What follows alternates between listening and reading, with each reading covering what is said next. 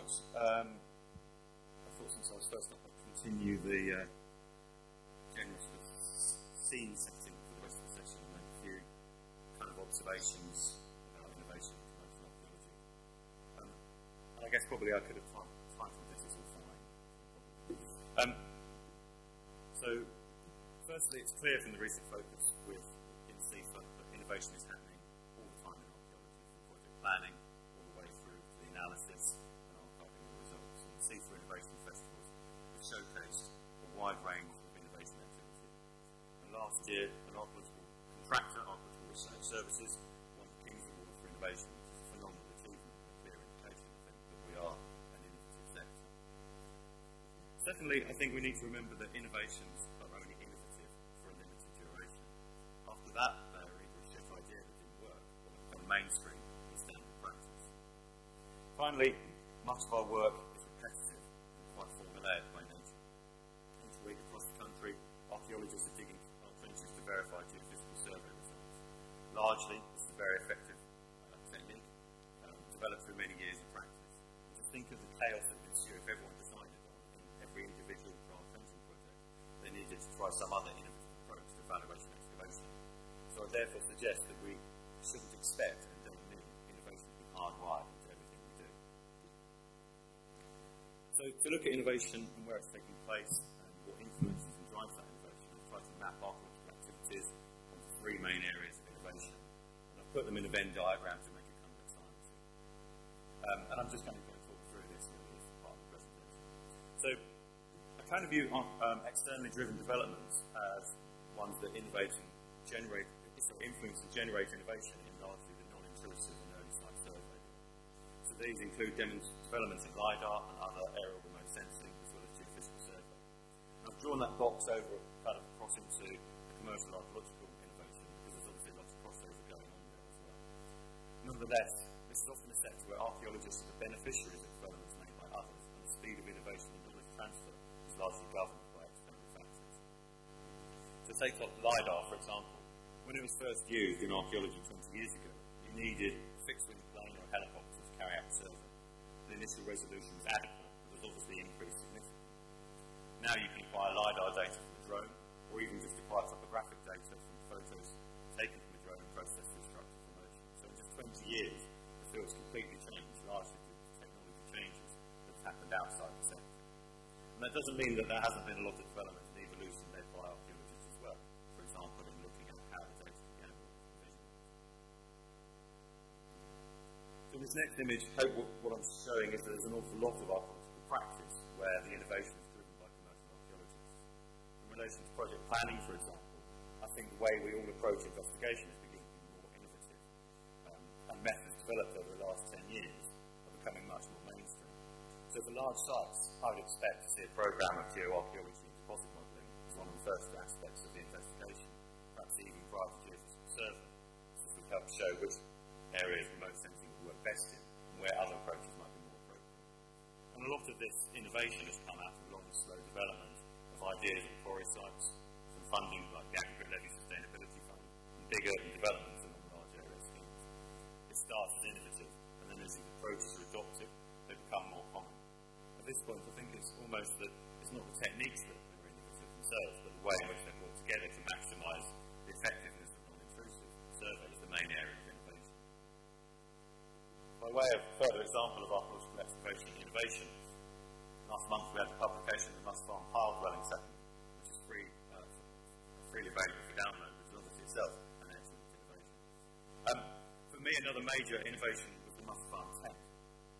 Spending a sizable proportion of the project budget on a site tent might seem like a large investment, but this is more than recouped back in staff time saved each morning and evening in covering up fragile and vulnerable remains, and providing a largely stable and comfortable working environment buffered from the extremes of wind and weather, which also allowed the team to leave much larger areas of the site open, helping them better visualise it. And similar enclosures were used on HS2 for the excavation of 3 burial grounds, and this would undoubtedly be part of project planning discussions for any large and complex sites.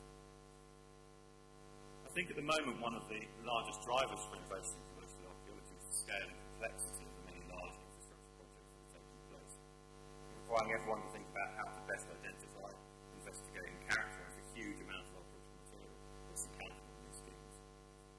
innovation is also being driven by requirements of CDM and health and safety, as we discussed at the last Innovation Festival. Issues like climate change and carbon net zero, where the sector is adapting to external climate. These big projects often bring together archaeologists and joint venture companies and other similar collaborative groupings. This helps to foster cooperation and collaboration between staff from different organisations, whether in project planning teams, field teams, or in post-excavation, leading to the sharing of ideas, best practice, and different perspectives.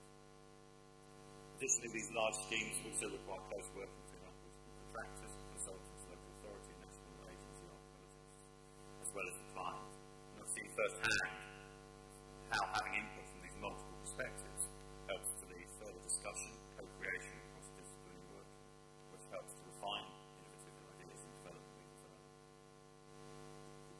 Coming on to the final part of my Venn diagram, innovation relating to academic research. This fits really closely with the post-excavation assessment and excavation work through these scientific techniques that support and underpin specialist analysis. And here, particularly in relatively newly developed disciplines such as biomolecular archaeology, there's lots of postgraduate and postdoctoral research developing and refining techniques. I've just kind of put up an image of the Gartner Hype Cycle because it provides a really useful way of visualising some of the issues that occur with new areas of research. Someone develops a new technique, everyone gets really excited about it and starts to use it for their projects. It turns out that the issues being studied are much more complex than first identified. More research is needed to iron out those issues before finding the method as a viable addition to our research methodologies. And I feel some of the biggest challenges for commercial archaeologists wanting to know about these new developments are first finding out about the work and what's happening, but also secondly knowing which methods are ready for deployment and which are still under development. Having recently been to the UK Archaeological Sciences Conference in York, where a lot of academic research is being discussed, I think there would be really positive benefits from building even stronger relationships between post-excavation specialists and academic researchers to help with knowledge transfer. I want to wrap up by talking about how new developments are shared across the sector. For innovations arising from commercial archaeology, one of the challenges for large and complex projects is the time it can take for all the results to come out because of the sheer scale and complexity. The movement of people between different large projects does, however, help with this dissemination, and it's great to see methods developed in one project being used for other infrastructure schemes. In smaller projects, the focus and purpose of reporting is usually on the results, rather than the use of any new method or approach itself, which can also reduce the opportunities for innovation transfer.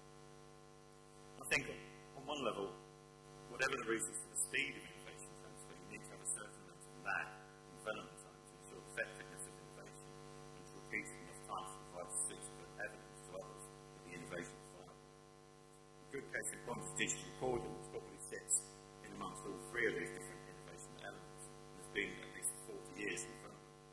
Perhaps we could pick up in some of the reasons why even now digital recording isn't ubiquitous across all archaeological projects in the discussion section after the presentation. It's a really good example of risk and reward. One way the sector captures and shares best bits of innovation is through standards and guidance. For example, the Historic England funded digital archiving work we see from Land Forces and Dig Ventures have been doing, such as the Dig Digital Resources and forthcoming training. Standards and guidance for the archiving of digital material have been around for some time, so having a digital management plan really shouldn't be an innovation at this point, but it still is a standard practice across all archaeological organisations. Therefore, spreading the word and producing resources to help people understand how to make this transition is really important. Equally, the Historic England scientific guidance documents capture techniques that have been developed and tested over time, drawing on the knowledge and experience of the guidance authors, but also, and importantly, through the consultation process with the wider sector, another excellent example of co-creation. And since I lead a team of Historic England science advisors, it would be remiss of me not to highlight the key role that we play in sharing innovation through our engagement and involvement with commercial archaeological projects we get asked to advise on.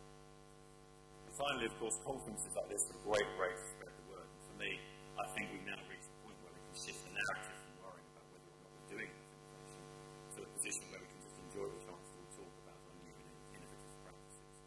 And that doesn't mean that I think we should stop doing innovation festivals, because I think having that focus has been really useful in supporting new innovative approaches, and I'm really looking forward to hearing more about the new techniques in the session after coffee. But I think equally it would be good to see innovation integrated into some other conference sessions.